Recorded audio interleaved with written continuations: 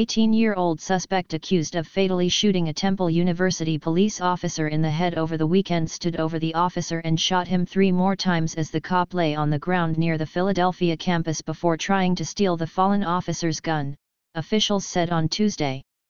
Philadelphia police released the new details during a press conference on the death of Temple University police officer Christopher Fitzgerald, who had responded Saturday night to a robbery call in an area that officials say has seen a spike in carjackings and robberies. While responding to the call, police said Fitzgerald spotted 3 teenagers dressed in all black and wearing masks to cover their faces. The officer approached the trio but they tried to flee. Fitzgerald called in a foot pursuit over his radio and chased after the teens.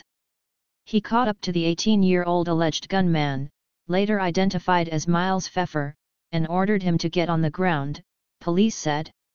Temple University officer fatally shot in head is son of former Texas police chief, selfless service. Christopher Fitzgerald served with the Temple University police force since October 2021. Christopher Fitzgerald served with the Temple University police force since October 2021. Temple University Police Association. Pfeffer ignored the officer's orders and pulled out a gun, according to authorities. The suspect fired at Fitzgerald, striking the officer in the head and torso.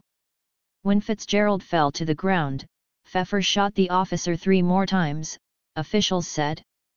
U.S. Marshals captured 18-year-old Miles Pfeffer and arrested him using Fitzgerald's handcuffs, officials said. U.S. Marshals captured 18-year-old Miles Pfeffer and arrested him using Fitzgerald's handcuffs, officials said. Philadelphia Police Department/U.S. Marshals. Pfeffer initially fled the scene, according to police, but returned to search through the fallen officer's pockets. Officials said he tried to steal Fitzgerald's gun. After shooting the officer, police said the suspect carjacked a driver at gunpoint, threatening to shoot and kill them. Next. Image 1 of 3.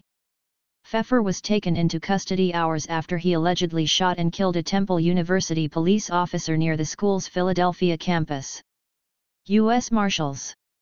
Fitzgerald, a married father, was rushed to a Temple University hospital, where he later died.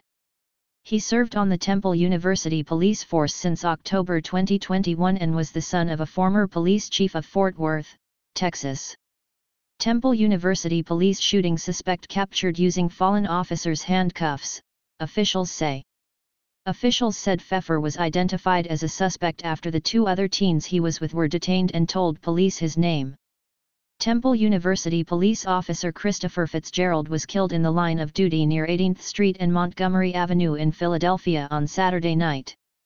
Temple University police officer Christopher Fitzgerald was killed in the line of duty near 18th Street and Montgomery Avenue in Philadelphia on Saturday night.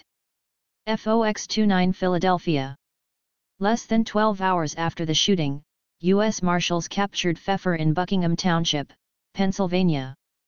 Officers used Fitzgerald's handcuffs during the arrest. Pfeffer is facing multiple charges, including murder of a law enforcement officer, robbery, and carjacking, officials said.